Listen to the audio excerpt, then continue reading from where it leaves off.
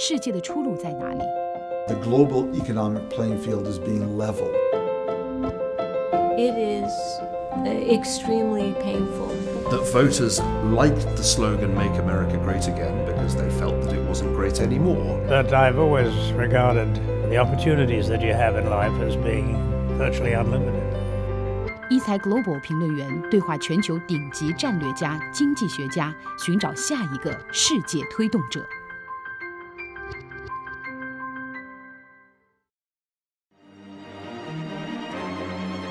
詹姆斯·沃尔芬森是澳大利亚击剑队队长，是卡耐基音乐厅的主席，和马友友同台表演大提琴。同时，他又是华尔街成名的银行家，身家以亿计。而最终，他出现在世界舞台上，连续出任2届世界银行行长，以解决全球贫困问题为己任。What's the relationship between some extreme poor country in Africa and some other very remote place?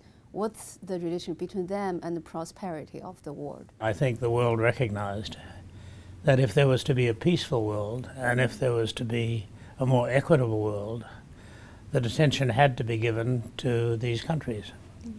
And so the work of international institutions like the World Bank was to look at those countries, see how they could develop, see how the leadership particularly could be developed, see how there could be a responsible method of developing those countries and make them into places where there could be opportunity and where they could share better in the way the world was working.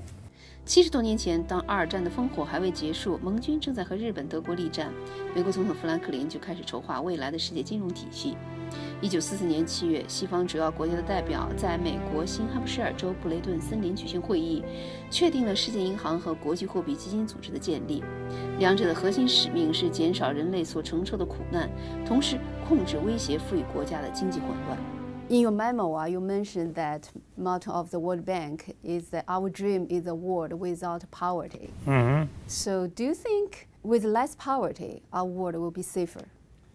Well, there are two questions. First of all, the objective of the World Bank is to deal with the question of poverty.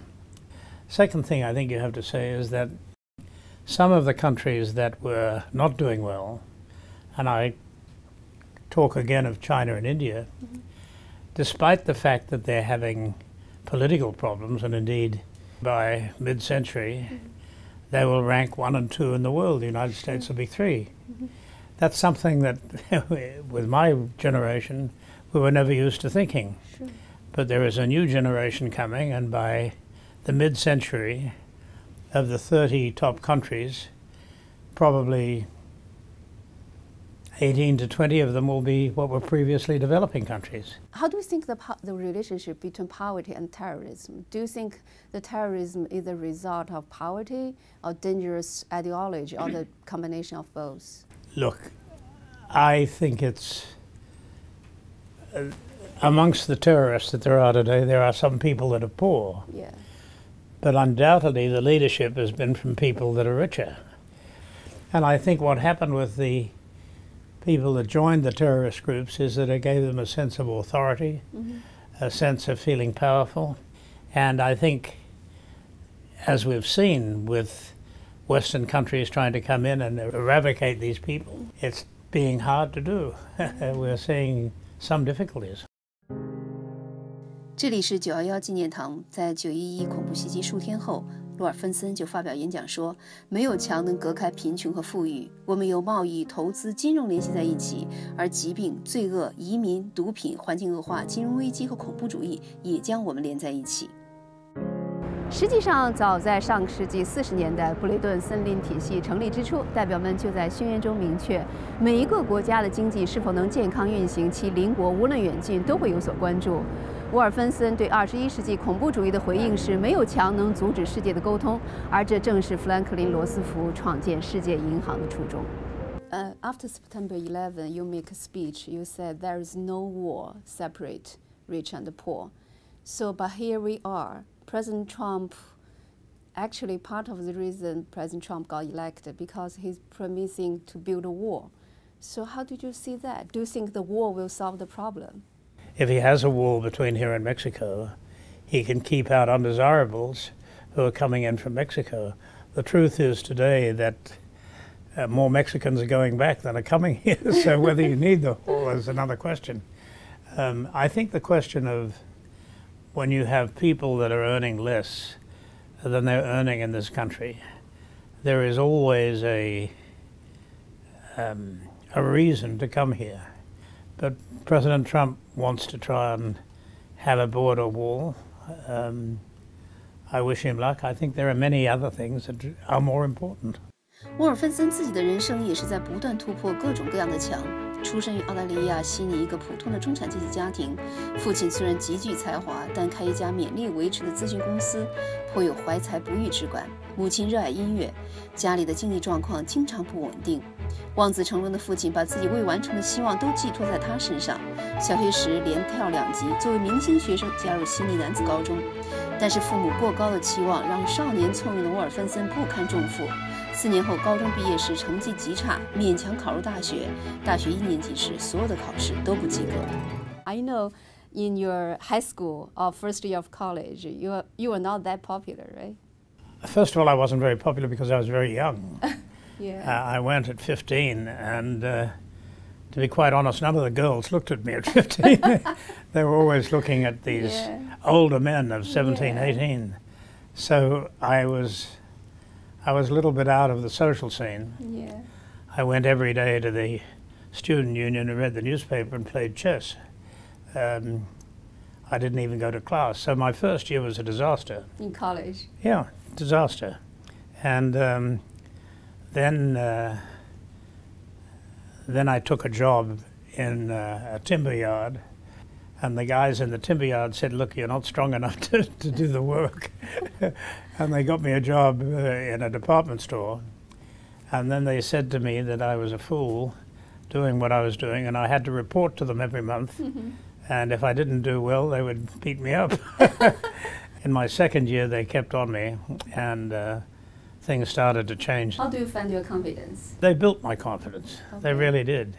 I couldn't talk to anybody about them because nobody knew them, but they were my friends. Okay. And so I'd go and have a beer with them, and we'd talk about things, and I found it very, very, very helpful in my own development that these were guys who were having difficulty themselves in expanding their own interests. But they were interested enough to talk to me about how, as a student, I should change things. And it was a great educational process for me. 一次偶然的机会，让大学1年级的沃尔芬森接触了击剑，并开始热爱这项运动。5年之后，沃尔芬森作为澳大利亚击剑队的一员，参加了1956年奥林匹克运动会。此后2年，成为澳大利亚击剑队队长。And then the fencing. Well, I did a number of things at the same time.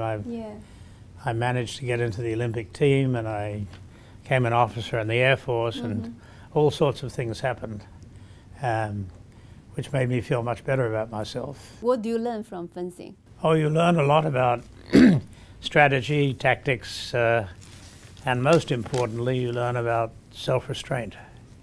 It's not a sport that you just rush in and try and hit somebody with whatever you're using.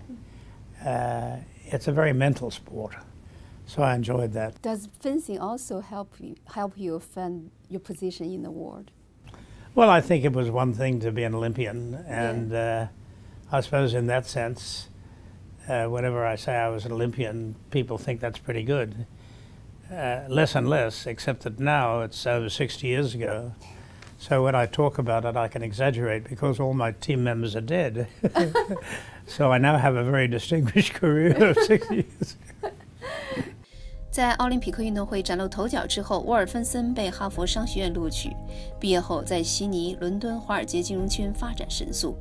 70年代末，美国3大汽车厂之一的克莱斯勒陷入债务危机，求助于在投资银行所罗门兄弟工作的沃尔芬森来重组债务。沃尔芬森成功地解决了看似不可完成的任务，让克莱斯勒免于破产。他也因此扬名于华尔街与华盛顿。1981年，沃尔芬森和当年的同事布隆伯格一起被所罗门兄弟解雇，也因此得到了1000万美金，开创自己的公司。到90年代，沃尔芬森取得了不可思议的成功，自己开的投资银行 James Wolfensohn Inc. 将金融界巨匠、威望卓著的前美联储主席 Paul Volcker 都收罗旗下。How much of your success you contribute to the intelligent use of circumstances? Well, I think I've lived in a very interesting time where a lot more opportunities opened up to people. I don't think you needed to be the son of a rich person who inherited every opportunity. I came to New York at a time when things were changing, and the one thing I found about New York was that when you came to a particular job, I found very little distinction in who you were. You were asked to do things. I remember the first thing I did was to try and save the customs house here. And David Rockefeller was then chairman of it. And I saw him and he said, well, you become chairman and then I'll put together a board and we'll meet in 3 weeks' time. And he then put together a board which was 7 or 8 of the top people in New York. I'd never met them before, and we then went and had a meeting, and for about 2 years I did that job. I was amazed that I could get into a job in New York where I didn't know everybody, where I wasn't part of their clubs, but what they were interested in was a particular function, and this was sufficiently unimportant that I could run it, and we did that, and then from that emerged many other things. And I know you play cello. I play the cello, I do all sorts of things. Yes. So But I've always regarded the opportunities that you have in life as being virtually unlimited. 沃尔芬森也是卡耐基音乐厅的主席。40岁出头的时候，他师从著名的大提琴家 Jacqueline du Pré， 是 Jacqueline 的第一个学生。而当时 Jacqueline 的要求是，他要在50岁生日的时候在卡耐基音乐厅举办音乐会。沃尔芬森做到了。后来在他60岁和70岁生日的时候，沃尔芬森都在卡耐基音乐厅举办盛大的音乐会，和世界上最著名的音乐家，包括马友友一起同台演出。So you are the first student of Jacqueline du Pré. Yes, she was arguably the best cellist of this generation. 著名大提琴家 Jacqueline du Pré 是沃尔芬森的知交好友。盛名之下，仅26岁的 Jacqueline 不幸身患多发性硬化症，不能演奏。沃尔芬森建议 Jacqueline 可以教人授琴 ，Jacqueline 便主动提出要教授沃尔芬森，条件是沃尔芬森要在50岁生日时在卡耐基音乐厅表演。Are you the first student? Yeah, and so I bought a cello and went along to see her. And before she would teach me, she said, I want you to know that if I teach you, you have to practice. And on your 50th birthday, you're going to give a concert. In Carnegie Hall. At Carnegie Hall. And I said I agreed to it because I thought she was mad. And on my 49th birthday, Daniel said to me, are you ready for the concert? And I said, what concert? He said, you're doing one at Carnegie Hall. And I said, you're crazy. He said, no, he'd got a number of people to play with us, like Isaac Stern and Itzhak Perlman and many great people. He said, we have a program for you. And I said, Daniel, this is only a year away. He said, well, you've got a year to prepare. And so I spent that year practicing, and then we gave a concert. 1995年5月，为了表彰他对艺术的贡献，英国女皇伊丽莎白2世授予他名誉爵士爵位。That's so great, but you also work very, very hard. I know you put in 40 hours into your firm and 30 hours in Carnegie Hall. And sometimes you... It wasn't just Carnegie, it was a few I know, other and things. some other interests. Yeah. And sometimes you stay in your office at 2 a.m. So what drives you so fiercely? I can honestly say it was interest. Okay. I was amazed that these opportunities would be there. And I'd never run Carnegie Hall before, and then I decided that we should rebuild it. And the other things I was engaged in, whether it be at universities or educational institutions or churches or whatever, it was all of great interest to me.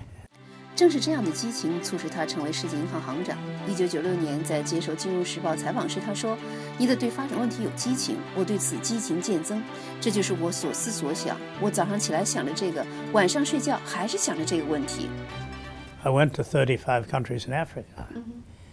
And when I know the first country you go after you become president of World Bank is Africa. That was. Yeah. Because I thought that Africa was the most important. And I enjoyed it particularly because I got that feeling, and I also saw the wonderful football game that there was in South Africa. I think perhaps the most important thing that I did then was to convince the people at the bank that it wasn't solved overnight, that you couldn't deal with the question of poverty by coming up with a program and then looking 6 months later to see whether it had happened.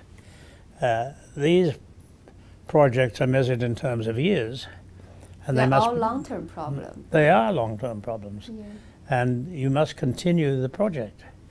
In some cases, in the history of the World Bank, a number of these projects were started, and then when the president changed or managers changed, they just dropped that project and went on to another one, and that was tremendously wasteful. You need a certain time to get these into maturity, Sure. so that you can achieve what you want to achieve. So in the past 2 decades, millions of people were lifted out of poverty because of globalization. But now the anti-globalization sentiment in the developed world spill over to the whole world stage. So do you think it should still show to us that there is a limit for the international economic interdependence? Well, let me start by saying that there will always be people who think that by giving an opportunity to others, what is diminishing the opportunity that they have at home. And so there will always be an inner group that will want to pour cold water Yes. on efforts to try and improve the lot of people who don't have very much. Yeah. That this is a world which is going to be shared. And the numbers reflect that in terms of economics, in terms of opportunities, in terms of the people that do research. All that is changing. There was a time when scientific research was done in the United States and Europe. Yes. It's no longer the case. Much of it is done in China. You find the world is becoming very much more diversified. And much more integrated. Anti-globalization sentiment. Anti-globalization? Yes. Are you worried about that? I'm personally not worried about that. I think that there will be a number of people always who will say if jobs are going overseas or if they're being competitive, we're being disadvantaged and we need to do something about that rather than compete. But the truth of the matter is that, in my opinion, that is the sort of thing which is normal in the world. For my working lifetime, it's always been that new manufacturing facilities are going to places where the cost of labor is less. Yes. And so I think you'll continue to have this backwards and forwards. But my experience is that up to now, they're the sort of imbalances that correct themselves. And if you try and interfere, generally my experience is that it's more trouble than it's worth. But still, right now, the populist, seems attract so many people in America. We have Trump as president now, and also in UK. UK exits the European Union. So why do you think the populists attract so many people in the developed world? But I think the thing that you have to say is that in the world at the moment, the numbers are dictating the way the world is moving. What do you mean? Well, the OECD countries, who had 80% of global GDP until the end of the last century, just before the year 2000, they have not kept up in terms of population. They've not kept up in terms of leadership, in terms of science and so on. And since the turn of the century, we're seeing many new things established by the new countries. Sure. China is starting a new investment bank. Yes. That's not a trivial exercise. Yeah. Do you think AIIB will be compete with World Bank in Yes, the world of of course. development? And it's stated that it will. And there are a number of people now working for AIIB that 6 months ago working for the World Bank. Okay. And I have no doubt that within 5 years they will be an effective competitor. Do you think it's a good thing, or bad thing? I do. I think it's a good thing because if you accept that there are going to be different centers of power in the world, which I accept, then the fact that they develop institutions that can deal with global responsibilities is very important. And I think that the AIIB is being very careful in the way it is announcing its objectives, and it very much includes in it the development of developing countries. I think the AIIB is handling itself very well. AIIB promised to have the loan by 2020 about $20 billion. Compared to World Bank's $30 billion, it's not much less. Well, that's in a year. Yeah. And $20 and $30 billion in terms of world development together is very small. Yeah. And they have to be there for a while to bring about the change in the countries. Do you think the AIIB is a challenge to Bretton Woods system? Yes, well, in the sense that Bretton Woods had it mostly to itself, and now you have an effective competitor. Yes. Personally, I think it's a very good thing. It may force the World Bank and other international banks to sharpen up their game. I think that this is a period of enormous change. What I worry about is that in this period of enormous change, that will go on more or less peacefully. Yeah. I think the world could still be shaken up by a change in the environment of a peaceful development to one which is conflicting. We have at the moment the issue of North Korea. Yes. Hopefully that'll resolve itself. But there are many spots around the world where there is fighting, where there are problems. You have in the Middle East today some problems. In Africa you have some problems. And I think that all this is going to emerge in the next decades, and the world will take a different view about the value of life, the development of the value of development. And respond to the change, like President Trump want to put American interest first. Do you think is he applying a short-term political solution to a long-term economic problem? Well, I have to speak of my own view about President Trump. Yeah. But I think at the moment, in what he has said, his statements have all related to the short term. How he wants to fix the United States, how he wants to make sure that we give less to a lot of the places that we are now giving to. Yeah. It seems very interesting. Well, President Trump put American interest first. President Xi portrayed China as a champion of the free trade. So how did you see the divergence of U.S. and China? Look, I think President Xi has really articulated a very appropriate plan for China, both in terms of manufacturing, in terms of trade, and in terms of establishing China's interests around the world by investment. So the relative position of China has increased tremendously. I think what we're seeing at the moment is a recalibration of the use of assets. And while the world is recognizing legal constraints, it's going to work. But at some point, it may not.